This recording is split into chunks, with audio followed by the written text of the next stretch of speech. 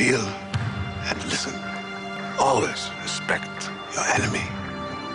An addiction. That's basketball. Why would a European champion at the peak of his career choose to coach the worst team in Europe? I used to live here. It was a childhood just like any other. How long since you was here? 39 years. And just another apology. They send us a Holocaust survivor in order to forget the past. Do you want to hear that I'm here for revenge? I'm a basketball coach. That's what I do. That's why I'm here. You're just like the rest of them here, stuck in the past. That's why I'm suggesting that you leave now. If you can't sleep, then maybe you're in the wrong place. Maybe you should go home. What you're doing here is looking for an answer. We're not friends. And if you want to talk about something personal, let's talk about you trying to erase who we are and what we stand for.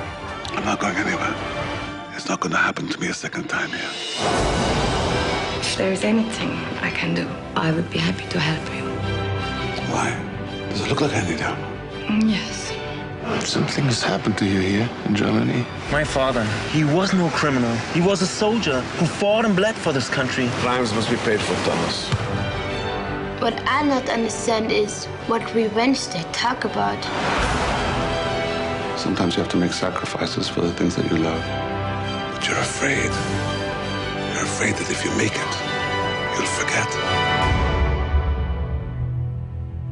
So what now? I've got a game to win.